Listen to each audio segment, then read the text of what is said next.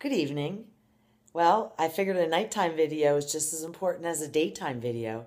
And this is what Paleo Boss Lady looks like at night, believe it or not.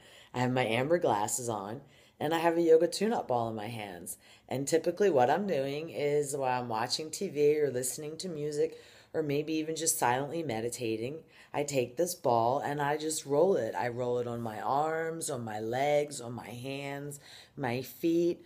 I just spend time and I'm just really gentle with it, and I have no agenda other than just a little self-care.